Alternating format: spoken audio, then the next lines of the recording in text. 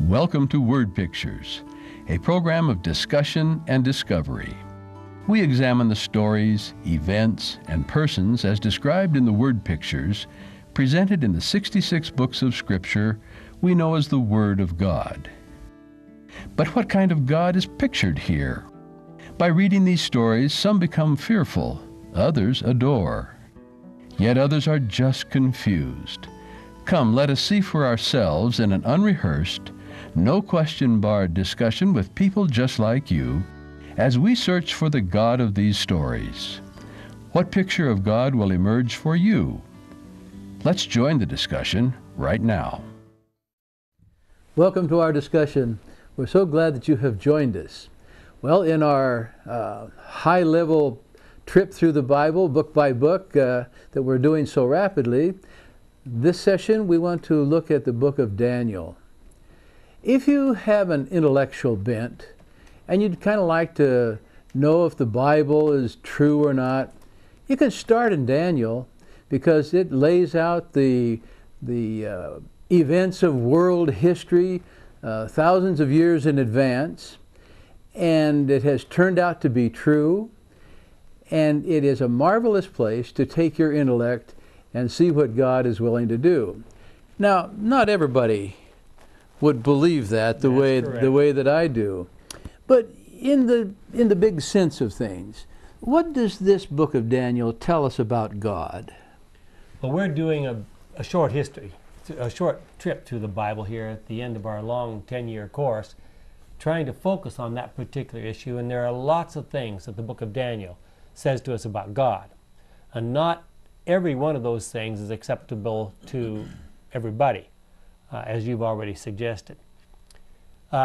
Historically, let's just set out the history first in case some may not be just have that on the tip of their tongues. Historically, Daniel was a character who grew up in Jerusalem, probably at the age of about 17, was taken captive along with several of his friends that we usually call Shadrach, Meshach, and Abednego. Those were their Babylonian names, and taken to Babylon, where they were included among the high-level people in Babylon, were tried by various methods. They excelled in their studies in the University of Babylon, if you will, and then they were catapulted really to top positions in the nation because they were able to interpret dreams. Daniel was, and various other things happened in the book. The book is roughly divided half and half between stories about their experiences and prophecies, which people have a lot of different ideas about how they should be interpreted, how they should be understood, etc. And how you deal with that says a lot about your understanding of the Bible and your understanding of God. Let's start out with the first big issue here, and that's, if you believe the book was written by Daniel, that means it would have to have been written somewhere during the 6th century BC, somewhere between probably 580 BC, maybe 590 BC, the first parts of it. That's when the events happened. We don't know exactly when it was written down, until around about 530 BC, probably the final events that are recorded in the book took place. By contrast, many of our Christian friends, scholars, will say that because of their a priori philosophical assumption that not even God can predict the future, then it would be impossible for Daniel to have predicted future events. Therefore, whoever wrote this book, therefore it could not have been Daniel because he predicts things far in advance, whoever wrote the book must have lived somewhere down about 160 or 170 years before Christ, not 500 years before Christ. So that's the first major issue. And let me just throw that out to the group. How do we feel about that? Can God foretell the future? These people philosophically say, if God can foretell the future, then that wipes out our freedom. Is that true or not? That doesn't wipe out our freedom. It doesn't? We can tell the future. Not 500 years in advance. No, but in some limited capacity. Yeah. We can tell what's happening with stocks and commodities based on events in the world. Now we know that if we produce fuel out of corn, as an example, there will be riots all around the world because all prices of food will go up. We know that certain things happen. It has an effect on gold and silver. We know that if one nation offends another nation or something's happening, we know that a war is brewing. We know all these things. So God, who created everything, sure, He knows. You know, even more than that, people believe that God can hear your prayer. And when you look down at the earth from outer space, you see how many millions of people are there on the earth. Okay, if all of them started praying, people believe that God can hear every prayer. Okay, this kind of God, then they don't believe can create a world in 6 days and cannot tell the future. I mean, if a God has power to be with us individually when there are millions of us on this earth,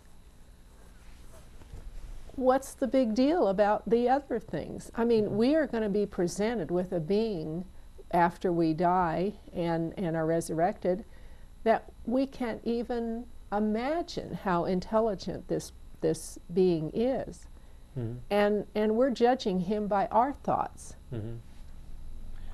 Well, that's my question is, what kind of God do they believe in? I mean, if you have a God that's just a big human, you know, he's got a big head, you know, with big brain that can do everything that she says, maybe it's true. But maybe God is a totally different mono species, you know, in the universe that's completely different than what we are. And maybe, you know, if you started talking about quantum mechanics and all this stuff as far as time goes and all this, that and the other thing, you know, maybe his life reaches into that somehow. And, you know, who knows? Who knows? But starting with that assumption, let's let them have that. They don't really try to sell that in per se.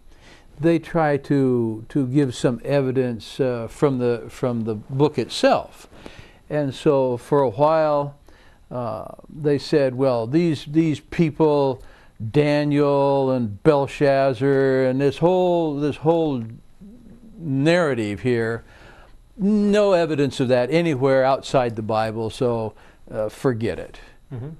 Then came the Ebla tablets, And that were written about what, about 2200 BC, and here was Daniel, and here was Belshazzar, here were the names of these people, and so that whole argument kind of went out the door. if you go to the British Museum, yes. When were those written? I'm sorry. Yes. Actually, ones he's talking about were written around 600 to, well, about 500 BC, not Before, yeah. yeah. That far from now, Yeah. that old. And if you go to the British Museum, I've been there several times, and they keep it on display, a little clay cylinder. And there it talks about Nabonidus and his son Belshazzar, who was in charge, he was leaving in charge of Babylon. So all those arguments are gone. And there's been a lot of arguments about how the language in the book of Daniel doesn't fit that time period. All those arguments have disappeared because we now know it's exactly the kind of language which was used in Babylon in Daniel's day. And they have said that, you know, the book of Daniel can't be a prophetic book. It couldn't have been written so long ago because it's in the third part of the canon, the Old Testament. It should, if it was really a prophetic book written back in those days, it should have been in the second part of the canon.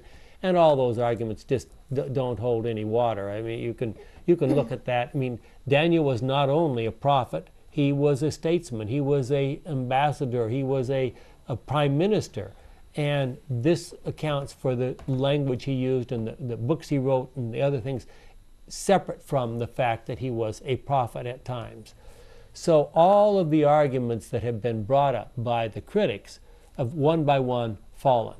There's one or two still objections that they have, but they're very minor compared to the ones that they started out with.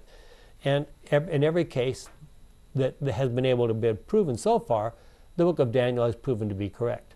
And so here we have the actual source material itself, valuable material, and we disregard it because there's nothing else around to substantiate it.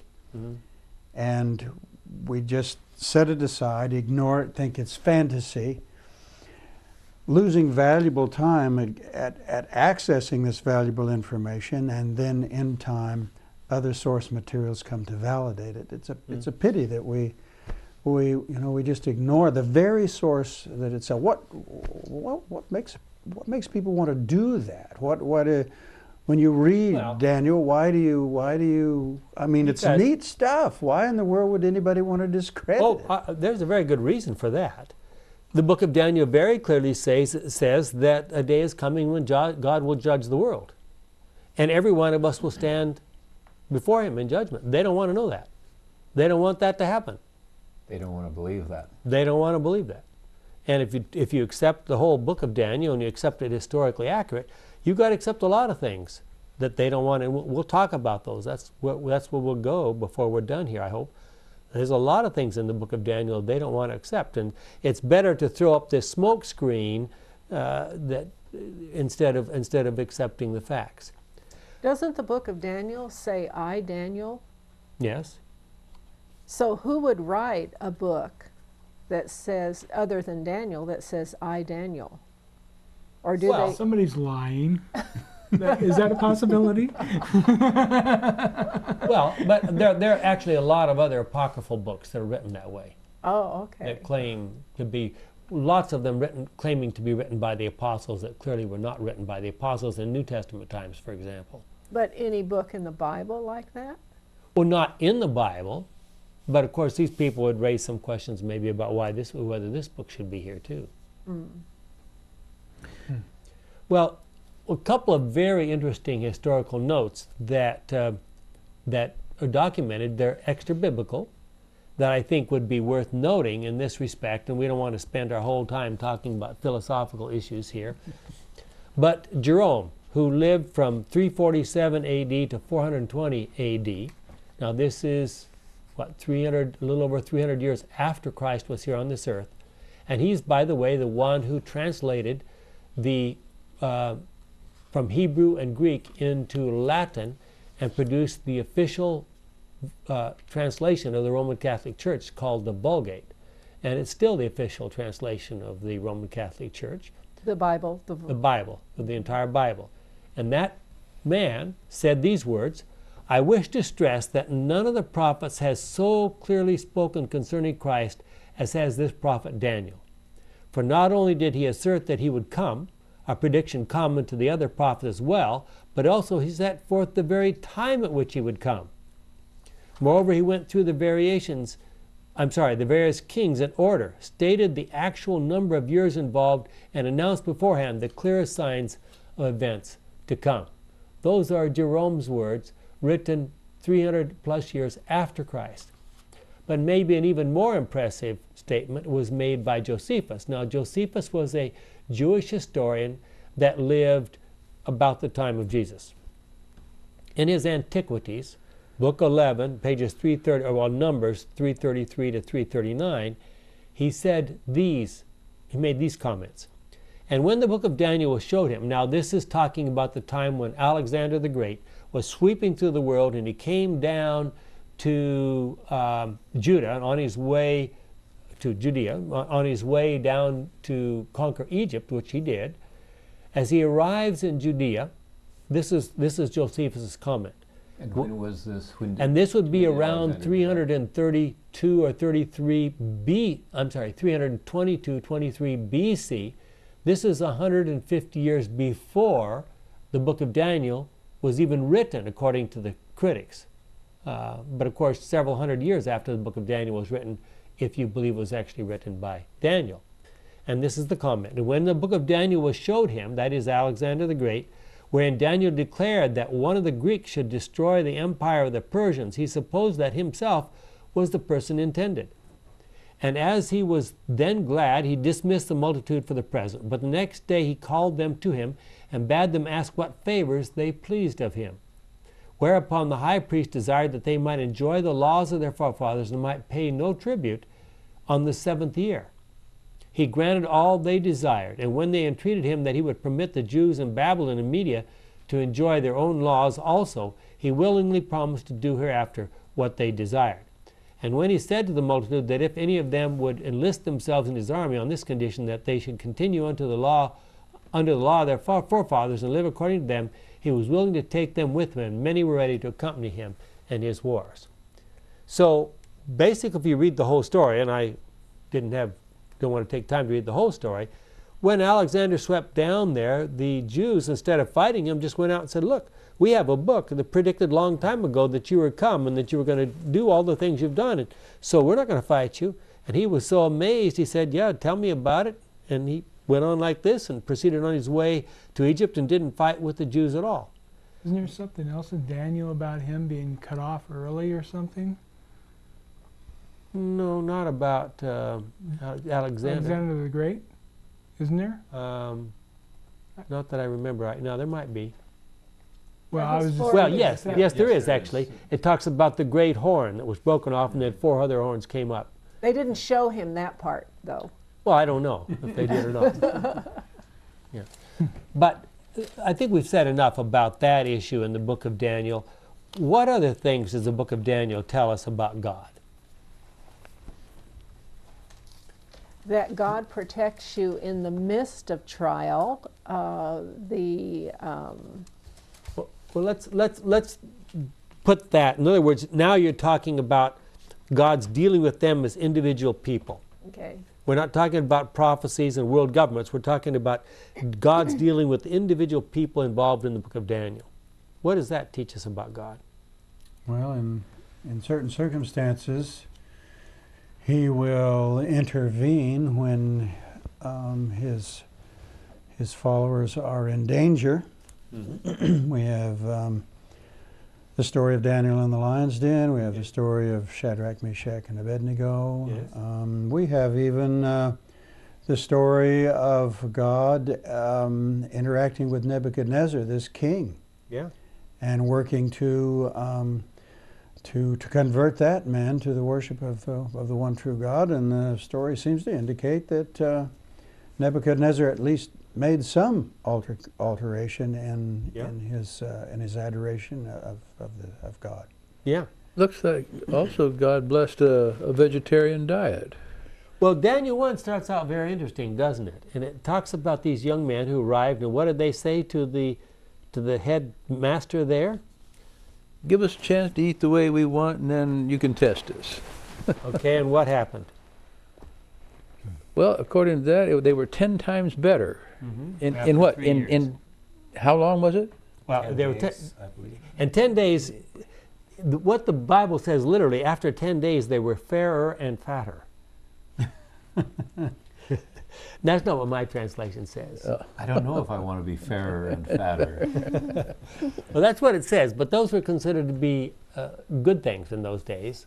They obviously were considered better off than their rivals after 10 days. And so the man says, well, go ahead and continue with. And what kind of a diet did they actually eat? Do we know? How can you get fat on it, too? Vegetable stew. Okay. Is it vegetable stew?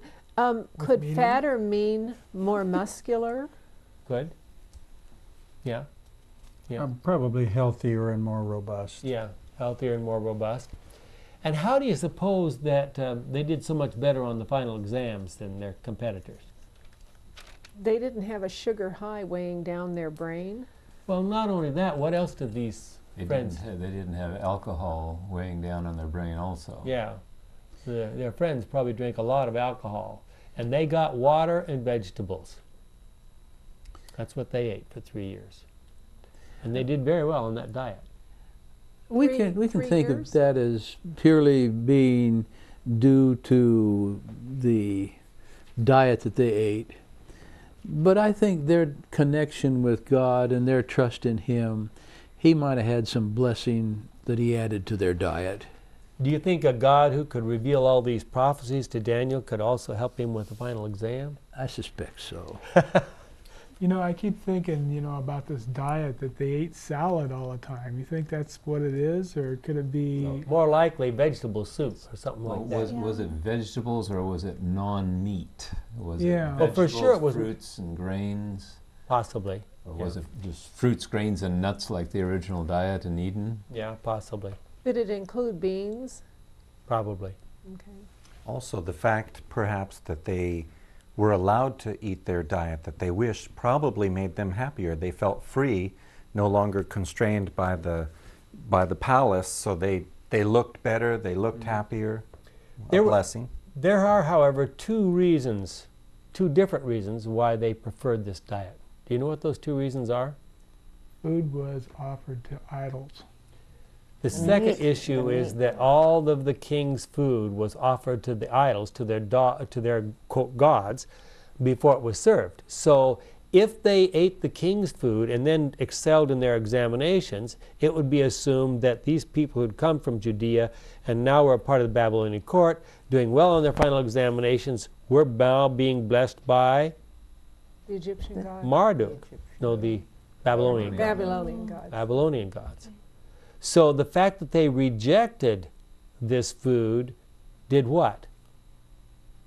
The king's Just food. The opposite. Yeah. It proved that Impotence of the pagan deity. Didn't well, make any difference. at least there's no way they could claim that Marduk or Bel had been the one that blessed them and made it possible for them to do so well in their examinations, because they didn't eat his food or their food, if you will. Now would that logic work with, would Paul's logic work at that time? Where he says, Well, you can eat all the food you want. Who cares if it was offered to idols? They're just dumb things anyway. yeah. So, The situation was very different in Paul's day. If you went to the market, you couldn't buy food that hadn't been offered to idols. And Paul said, the facts are is that you know, that food is not affected by the metal or the tin or the stone or whatever those idols are made out of. Didn't affect it at all. And so therefore, if you have faith and you trust in God, you can go and eat that food and it won't affect you at all. In Daniel's day, the difference wasn't whether the food would affect them. The difference was people believed it would affect them. So they needed to do a different thing. They did just the opposite. They refused to eat the food because people would believe that if they did well eating the food, then it was because of the gods. Paul's day was, does it really affect the food? And the answer is no. well, In Daniel's day was a question of, did people believe it affected the food? Yes, they did believe it affected the food. well, he kind of almost turned it around. He said, if you eat the food, well, then you're going to prove to them that it doesn't make any difference. So, Well, yeah. Prophets and Kings has an interesting little quote on that. Okay. It says, "Nor dared Daniel and his three companions risk the enervating effect of luxury and dissipation on physical, mental, and spiritual development. They were acquainted with the history of Nadab and Abihu, the record of whose intemperance and its results had been preserved in the Pentateuch, and they knew that their own physical and mental power would be injuriously affected by the use of a king's wine." Okay, very appropriate. What page was that? Prophets and Kings 482. Someone wants to look it up. Okay, let's go to some specific things in the book of Daniel. The prophecies, the great time prophecies covering Daniel's day to the end of the world, basically. Have those things proven to be true and accurate when correctly understood? Like clockwork. Like clockwork. Well, if you're willing to to take it and read it and believe it, came mighty close to predicting exactly when Jesus was supposed to come. Yes, That's exactly. a pretty remarkable timetable. the point of that is that even if Daniel was written later, it was still before Jesus, right? Or was it Yeah, after? no, they- Yeah, it would still be before Jesus. Well, here's yet- the other point that I didn't mention. There were a number of parts of the book of Daniel were included in the Dead Sea Scrolls. And those things we have some of the original copies from Dead Sea Scrolls that are dated Older. 100 years or so before the time of Christ. So now you've got another problem. Scholars will recognize this. The rest of us might not think this is such a problem, but scholars will recognize if a book is written by a pretend author and so forth like this, it takes a period of time for that to be sort of accepted by people. It doesn't just come out and it's immediately accepted. Well, what we have here is a book that they would say was written around 165 BC, and within one lifetime it's being accepted by the most conservative group of Jews known to man as documented scripture within one lifetime. Completely impossible. Completely impossible by anything that we know about. This may be one of the peripheral benefits of the book of Daniel, in that it is one book which has attempted by many people to have been discredited, and yet it has been validated over and over again, which gives you confidence in the other materials as well that are in here. Yes. Weren't those Dead Sea Scrolls, many of them about 200, written at least 200 years before Christ?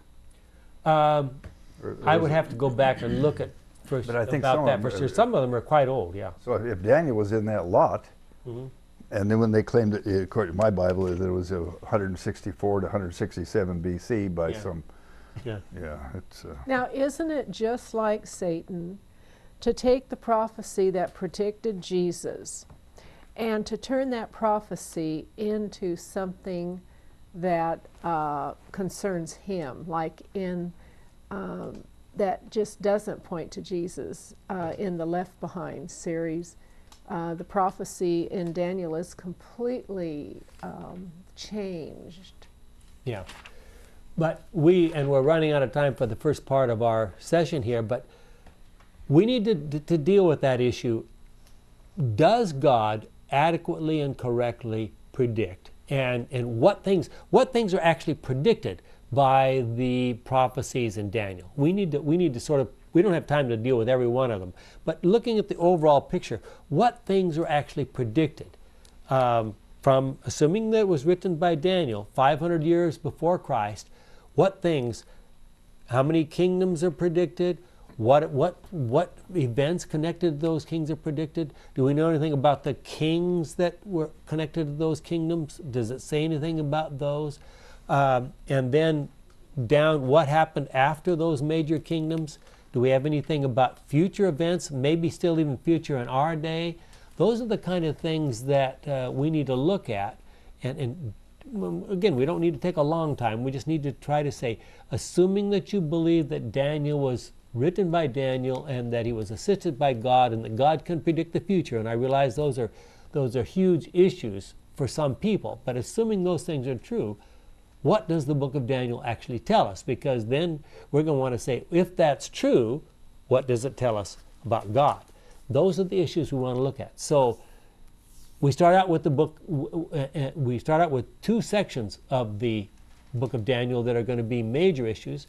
We're going to look at chapter 2 and the predictions there, and then we're going to look at chapter 7 and comparisons of that, and then we're going to look at chapters 8 and 9. We're not going to take time to look at each one of those, but those are the chapters you want to look at if you want to real quickly while we take a break, and then we'll be right back and talk about what those things might actually say to us about God. Don't go away.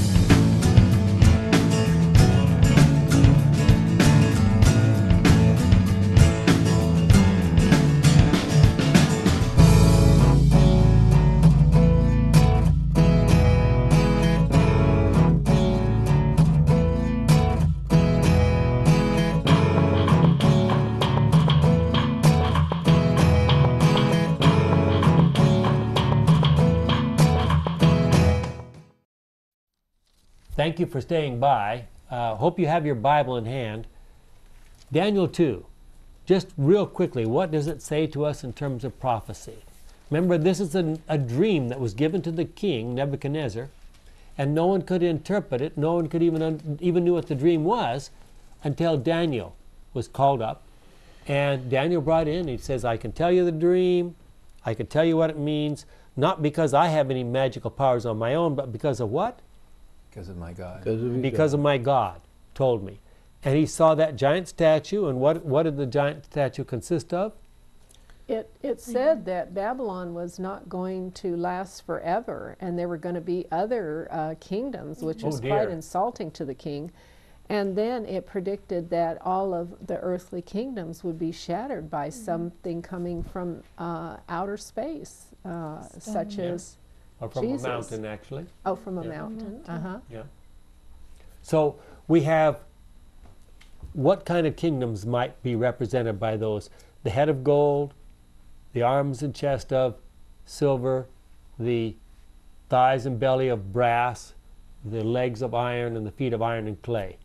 What do those things represent? What kingdoms? Yeah. Oh, Babylon was the head of gold. Medo-Persia was the breast and arms of silver. Greece followed that as the thighs of brass, which was followed by Rome. And then Rome was divided into multiple parts, and we're waiting for the stone. We're waiting for the stone, okay? So maybe there's some parts of that prophecy still coming. Absolutely. Yeah. Why did God give this prophecy to the king instead of to Daniel directly? Good question. What do you think? Well, Daniel doesn't have a marketing agent to put out the information. You got to give it to somebody, some bigwig, so it'll make an impression. The other thing that's interesting... Everybody finds out about it if the king has a dream, especially if the king says, and if you can't interpret my dream, you're dead. Yeah. If you can't tell me what the dream is and interpret it, right, you're dead. Exactly. But it's interesting that you can have a vision of something and not understand it. That's very key, and I just wonder about even some prophets who have visions, whether how do you know if they've interpreted it correctly? I mean, well, a lot of prophets don't interpret their own vision. They give the visions, and then it's our job to interpret them. Oh, that's right. That's right. Yeah. So, and we line those, the way we try to identify those is we line them up with the beasts in Daniel 7, don't we? And what beasts were in Daniel 7? A lion? There's a lion. A leopard? A leopard. Well, a bear first. A bear, I'm sorry. A lion, a bear, leopard. a leopard. And then a beast. A nondescript beast, right? And then when we come to Daniel 8 and 9, we have a ram and a he-goat, don't we? Like that. And some of those actually named, aren't they? Yes. Yeah. And there are ways, without taking time to do that right now, there's ways to identify that at least 3 of those kingdoms are clearly named. Babylon is clearly named. Medo-Persia is clearly named. Greece is clearly named. The only one that's not clearly named of those kingdoms is Rome. What we call Rome, which was what not coming for a number of years yet. Which, by the way, was the dominant power, at least one of the dominant powers, when the critics say the book was written. Why wouldn't it have been mentioned? If you're writing resistance literature, as they would call it, against the predominant power of those days, you should be writing against Rome. Right? Yeah. The rising power at that point in time. So again, that... And didn't these kingdoms have characteristics of the animals, like yes. Medo-Persia? What animal was Medo-Persia? Bear. And it was, I mean, everything fits. Like the bear rose up on one side, and the interpreters look at that and they say, that's not the way bears behave. There must be a mistake in the writing. No, it's talking about Media and Persia, and Media was there first, but Persia rose up and was more powerful later. So it all fits. I mean, in every detail, these prophecies can be worked out and show. And the parts that's particularly damning to the people who don't want to believe the prophecies is Daniel 9, where the prophecies specifically come down to prophetic times about the Jews and prediction of the Messiah to come. Specifically mentioning kingdoms in Daniel 8:20. Yeah. It says, "The ram you saw that had 2 horns represents the kingdoms of Media and Persia. The goat represents the kingdom of Greece." Right, exactly. How can you be more specific than that? No. And in Daniel 2, Daniel told the king, "You are that head of gold." Yeah, exactly. Now, isn't that kind of God to outline for us the general principle as to what the world is going to go through? Now, all these kingdoms, as mentioned, they were in existence, right, at that time. In Daniel's day? Yeah. No. Well, They were. no, Wasn't there a Rome wasn't seed? really. Well, that wasn't mentioned though. I'm talking about all the Medo, ones. Persia, and Greece were there. There were kingdoms of that nature. They didn't amount to much, but they were there. Yeah. And Medo Persia, of course, rose by the time Daniel was in his older age, but then Greece didn't rise for 200 more years. But it was there. It was there. But still, you know, you'd be sticking out your neck to say that this little kingdom over here is going to take over everything pretty soon. Yeah, exactly. At the time, so. Yeah. You think this information was disseminated to the rest of the Hebrews that were held captive there? You think it was just something that they kept between, or that they said, hey, you know, this information's come available, what's going to happen to us and what's going to happen to the world in the future? Well, that's one of the things we want to get to. Let's look at chapter 9 a little bit, because this talks about some very specific details. And again, we can't obviously take time to go through the whole thing, but Daniel 8:14 says, and I quote, "I heard the other angel answer, it will continue for 2,300 evenings and mornings, during which sacrifice will not be offered. Then the temple will be restored." So we have an angel here explaining this, Yes. what this dream is about and what these visions are. And he says it's going to be 2,300 years for this thing to happen. And then, without going into a lot of detail about that for right now, hold off on that for a moment, we go into chapter 9, and it says, of those 2,300 years, a period of 70 weeks, that would be 490 days, or 490 prophetic years, is to be cut off for the Jewish people. So we're using the customary understanding that certainly in the book of Daniel, when we're talking about years, we're talking about days, they mean years. That's right. It's a prophetic time way to present time period, and it really means years. And so if we go back and we try to look at these things, and if you compare, it takes quite a bit of research. You have to compare Daniel with the book of Ezra, and Nehemiah, and so forth, go back and forth. You can nail down the fact that this prophecy begins at 457 BC. If you date 457 BC and you go down 2,300 years, well, let's go to the 490 years first. What does that take us to? Well, remember that there's no 0 year, so you have to add 1 in terms of strict math. From 457, you go down 490 years, it takes you to 34 AD. What happened in 34 AD? Jesus was baptized. No, you're getting a little ahead of the story. What happened in 30? That's when the gospel went to the That's when the Jewish people were finally rejected as God's true people, not as individuals, but as the specific group. And the group to carry God's message from that point on was the Christian church.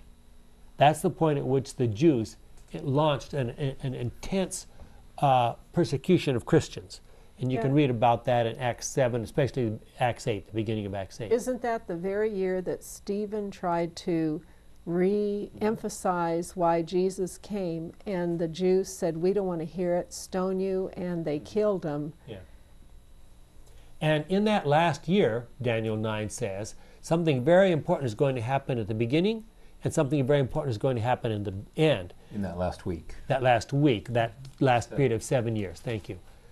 The beginning of that 7 years was in AD 27, and that was the time when Jesus began. He was baptized and he began his ministry. 3.5 years later, he was crucified and at Passover in AD 31. So this all fits perfectly. Well, then, what about the rest of the 2,300 years? How much is left if you subtract 490 from 2,300? Almost 2,000 years. Almost. Now, do a little careful math here. We want God is very precise. Let's be precise. A little under 2,000 years. 1,810 years. 1,810 years. If you take AD 34 and you go 1,810 more years, where does that take you? 1844. 1844. What happened in 1844? It was a big religious awakening There was a huge religious in this awakening. country and even globally. Yeah, there was a big awakening, and And some it was of us, due to these prophecies. yes, it was due to Sat these down, prophecies I was and reading understanding these and my prophecies. goodness, something's happening here. Yeah, and at one point they thought that was going to be the second coming of Jesus, didn't they? But later they realized that no, that's not what happened. It was the beginning of the final, well, the beginning of the time of the end, not the end of time, but the time of the end.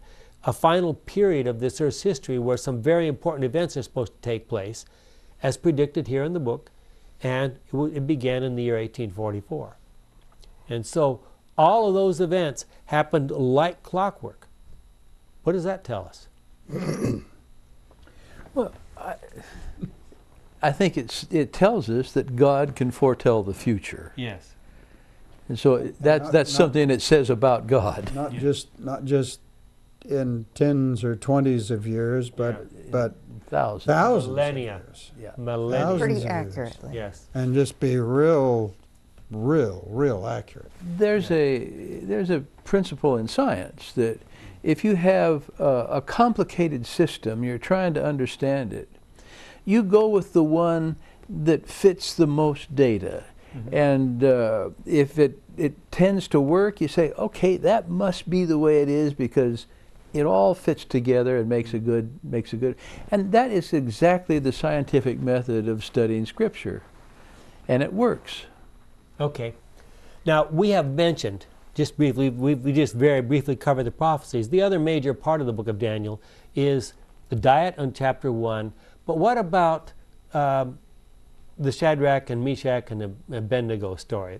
Isn't that a little bit fairy tale kind of stuff? What happened there?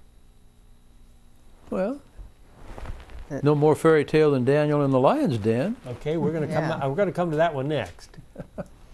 Well, the king decided that he was going to erect a large image and call everybody together, and they were to bow down and worship this image. And What was unusual about the image? Do you remember? It was all gold instead of just It wasn't just a head of gold. He wanted the whole thing to be gold, okay? including the feet and toes. Yes. And what happened? And no rocks. Yeah, no rocks. King wanted everybody to bow to it. And it's a difficult thing. 3 people did not. 3 people did not. And was the king happy about that? Wasn't No. He decided he wasn't happy about it. What did he say? you will get He knew these young men were smart people, and they had served him very well. And he said, "I'll give you another chance, right?" And they said, "Give as many chances as you like. We're not going to bow down to your image."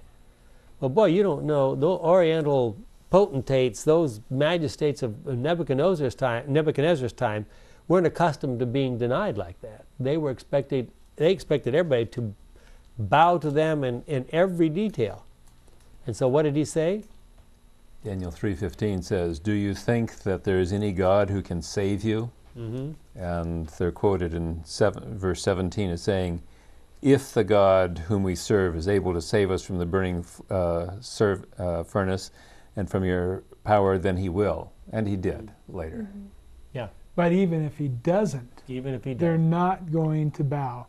Yeah. So they had made up their mind that no matter what happens, they weren't going to bow, whether God was going to save them or not. So And why what- were these three guys saved and Stephen wasn't? And lots of others. It was a different situation. Someday, God will answer those questions for us. Well, the challenge was, could God save him from this? I mean, there was no challenge with Steve. Yeah. See, here's, Stephen. I think that's right. I think the answer is, okay, we've got, and you'll find this right through Scripture. The 10 plagues in Egypt is a perfect example. When one of these pagan authorities of some sort pits their God against the real God, then God says, okay, it's time for me to stand up and do something. Especially when a lot of people are watching Yeah. and they're going to make a decision Yes. based on what happens. Yeah. It's a real opportunity for God to, and it wasn't just the Israelites who were captive here. There were People from all Nebuchadnezzar over the was in the world. business of going all around and pulling these people in there. So there were top Egyptians, there were top, all of the secretaries of state and Yeah. national treasurers of all these different countries. They were right here. Yeah. And by the way, Stephen, his death was very powerful. Mm-hmm. And his prayer, very powerful. Other than, perhaps Jesus, as a human being, Stephen said, God forgive them. Yeah. They know not what they do, and don't hold this sin against them. And when we read that, that's something for us to learn. Yeah. And we've got a lot of learning to do on this planet. Okay, and so now we come to the story of Daniel in the lion's den. What is that? Does this supposed to tell tell us that when we're in hard places that we just keep on praying? Well, but who put Daniel in that hard place? How did he get in that hard place? There's people probably trying to stab in the back just constantly. Well, I mean, here's a young man. Well, he was not so young at this point in time, an older man, but he ends up being prime minister in Babylon, and all of a sudden now he's prime minister in Medo-Persia, and there's got to be people who wanted his job. Oh, yes. Mm-hmm. And so what do? They said in chapter 6, verse 5, finally these men said, "We will never find any basis for charges against this man Daniel unless it has something to do with the law of his God." Okay, So something they're connected with thinking. his religion. And what did they do? They made They it wrote up. up a law. the pig. They conned the king, actually, Uh-huh. because he didn't have any idea the consequences of that new law that they They buttered him Talked up him and they into- said, yeah, and he signed it without thinking of what were the implications, didn't he? And the Yeah, a law lot of said lobbyists. that people were supposed to worship only him, Mm-hmm. the king. For the next 60 days. Thought it was only 30 days. I'm sorry, you're right, 30 30 days. Okay? make sure it wasn't too bad, so he Yeah. limited it. But that was just enough, They just to needed get him to in get trouble. him, yes. Yeah. You just kind of lay low and maybe take a vacation and go off Yeah. to some place where you could kind of do your own little religious thing and nobody would really notice too much. And after 30 days, come back and Yeah, why not? But no, he had to pray in the open. well, goes out It's on his almost porch for like- Pete's sake 3 times a day. It's almost like he said, "Bring it on, bring it on." He didn't hide anything. He went out and But you have to take this story of Daniel in the lion's den and John the Baptist in prison and say that however God works it out, it's okay with me. Either your head rolls or you're saved. That's right. But in either case, it's you can have my body, but Jesus has my spirit. Yeah. And in the future, aren't we going to be brought into a hard place where we're going to stick out like a sore thumb? Yeah. And we won't be able to retreat and take a vacation and do our prayers, and people will know. Mm-hmm. Yeah. well, that's Well- a happy thought. So here So- they trapped Thank you. Daniel. And by the way, they have found these places where they kept lions in the city of Babylon. It's well documented those places were there. And he was thrown in, And what happened? He was preserved. Verse 19 of Wedding Daniel party 6. down there. At dawn the king got up and hurried to the pit where Daniel was. When he got there, he called out anxiously, Daniel, servant of the living God, was the God you serve so loyally able to save you from the lions? And that's the key. Yeah. This was a test of the God. That reminds me of that passage. It says, don't be afraid of those who can kill the body, but those who can kill the Not soul. kill the soul. Yeah. And the king said all that in an anguished voice. He really liked Daniel. He was like worried about him, it seems. He must have had a good idea that that Daniel would be down there, or he wouldn't have been out there asking questions. At dawn. At dawn. Yeah. That's right. Yeah. He suspected that Daniel was okay. He had enough experience with Daniel already and knew enough, probably some of the stories about what had happened previously. Right. That he knew. He heard something about the fiery furnace and Shadrach, Meshach, probably, and Abednego. other things that happened first. I'm gonna run through some in our last few minutes. I'm gonna run through some of the things that I think Daniel teaches us about God. See what you think of these. Conservative Christians have been acquainted with the song "Dare to be a Daniel" for a long time. What does that suggest to you? Look at some of the issues and challenges that are dealt with in the book of Daniel. The book of Daniel is something like a final exam for the Old Testament. How well have we learned our lessons? How do you think you would measure up to Daniel and his friends?